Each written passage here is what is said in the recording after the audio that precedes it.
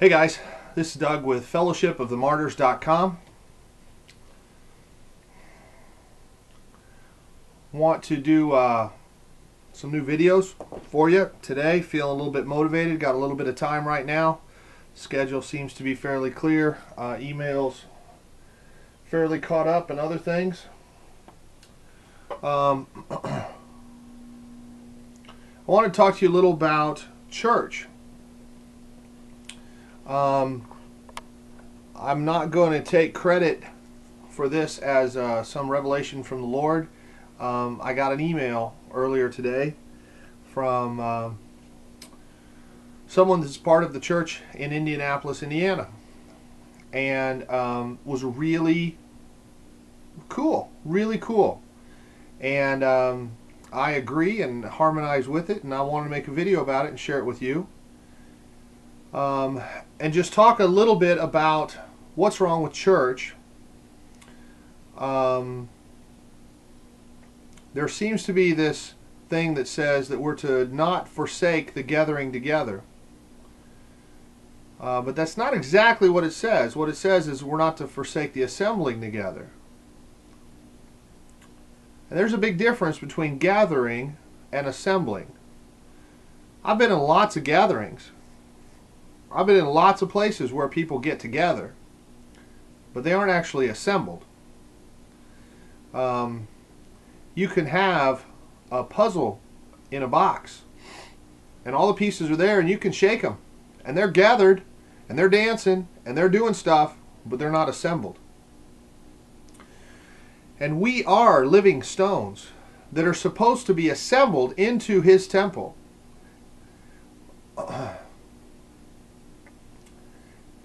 And there's a lot of people that seem to be frustrated, and rightly so, with the fact that they're gathering and they're gathering and they're gathering and they're gathering, and the puzzle isn't getting put together.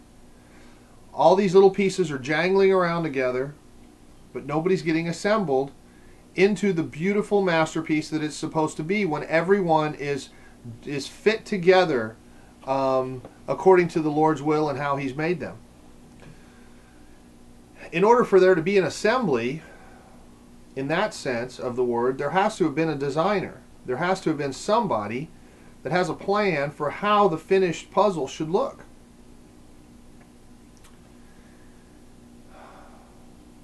And it's very unlikely, since the pastor didn't create those people, that the pastor really has a plan about how they should be put together. Because he doesn't know all the ins and outs and the you know, how they might fit together, because he's not their creator. Now, I believe that the box is the city, that the proper biblical model is the city church. One body per city under Christ. Church of Ephesus, Church of Smyrna, Church of Laodicea, the churches in Galatia. Well, Galatia is not a city. Galatia is a region. And so I believe that within that city there are a certain number of puzzle pieces that are supposed to be assembled a certain way to see the maximum, most beautiful picture. You can put a puzzle together upside down, or you can cram some pieces together that don't belong, but the picture's not going to be what it's supposed to be.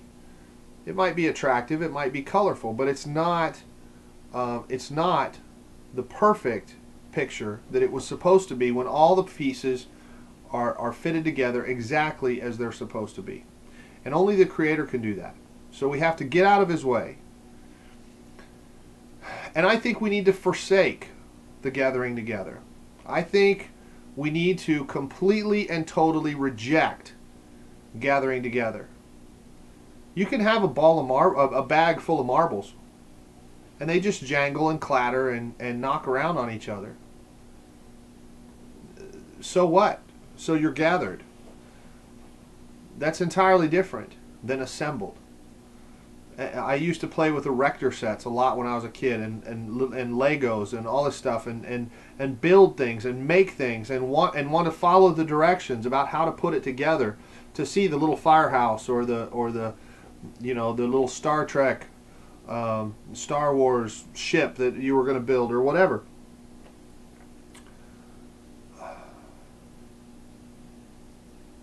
Only God knows how to assemble the living stones that He shaped. In the Old Testament, they were to make an altar with undressed stones. That means that they were not shaped with a tool. You take them as the wind, as the water, as sunshine, whatever, shape them, and you build an altar with them, arranged the best you can. No mortar between the rocks. You just set the rocks as solidly together as you can, the way the Lord shaped the rocks. You don't knock their rough edges off and square them off and make bricks like an altar of Baal with bricks and mortar, and make it square and make it even and make it perfectly whatever box shape the way you want. That's the Lord said, no. You leave the stones the way I shaped them and try to fit them together as best you can according to my plan. You can build a very solid wall with undressed stones. There's all over Ireland and England and whatever, you can see hedgerows built with undressed stones, just fitted together as best you can with the rock just the way it was. The Lord isn't so interested in sealing every crack and knocking off every rough edge. We are entirely too driven by our sort of Protestant work ethic sense of having to have it just so, and he seems to be okay with it messy. He seems to be okay with it rough around the edges a little bit, because we're honoring His creation and fitting them the best we can based on how He shaped them, not how we've modified His creation to fit our design. Even when David and Solomon are building the temple, the Lord said there was to be no sound of a tool in the temple. They had a quarry somewhere where they made the stones, measured them perfectly, and then transported them to the temple and set them one onto another.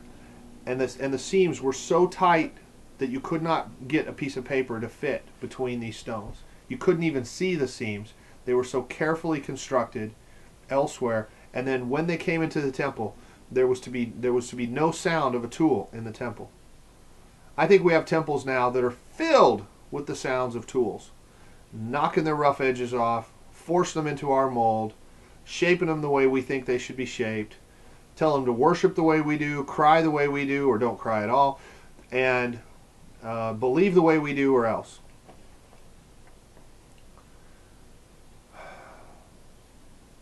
That's not what happens here, despite whatever people say.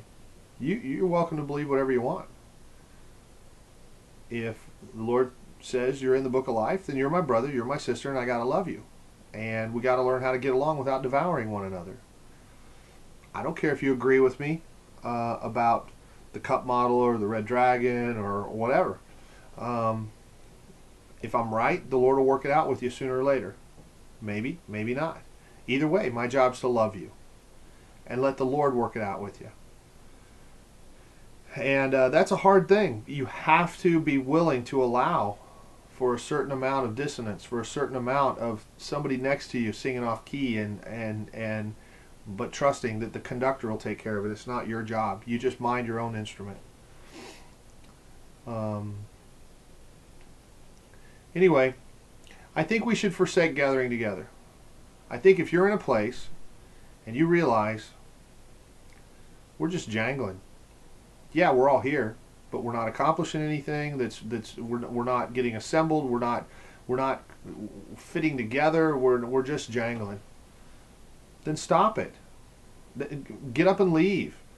Raise your voice and say, this is useless and pointless, and I don't want to play this anymore. And what are we doing? What are we accomplishing? Have we obeyed the Lord? Did we even ask the Lord how we're supposed to be fitted together? We need to kind of lead a rebellion of the people that have been slaves to a system that isn't getting it accomplished. Is just leftovers from Constantine that have corrupted the whole model of church, the whole model of what it's supposed to be, to assemble together. Anyway, something to think about. Hope that makes you go, Thanks for listening. Please remember to subscribe to the channel, send it out to friends, let folks know that we're here. We're up over 3,000 subscribers now, and getting close to 2 million views. We had some videos that had a lot of views that we took down, but across YouTube, right now we're 1.3, 1.4 something million views on our videos, which is nothing compared to Mikey Bit My Finger, or dancing unicorns at the dentist's office or whatever. But for some of the truth that's being spoken here, and for some of the hard things that people don't want to hear, I think that's pretty good. I think God's getting the right people in front of the videos, and praise God for that. If you want to help, maybe get them out to some more folks.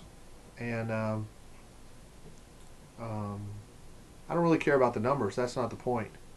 But I know that I'm getting email after email after email of people walking closer to the Lord, getting delivered of fear or lust or addictions of one sort or another after watching the videos, and praying together and counseling, and they're really being helped and get closer to God. And to whatever degree we can do that to as many people as possible, praise God, I want to be a part of that. So anyway, think about it. Ask the Lord how you're supposed to be assembled, because it's not just the church, it's you too. Maybe the pieces of you are just jangling around, and He hasn't put them together so that you can see the puzzle as it's supposed to be, and how beautiful it is when all the pieces of you are put together and under His headship, under His direction, and you can see what the puzzle of your life is supposed to look like. Anyway, that's all for now. Lots more at fellowshipofthemartyrs.com. Thanks.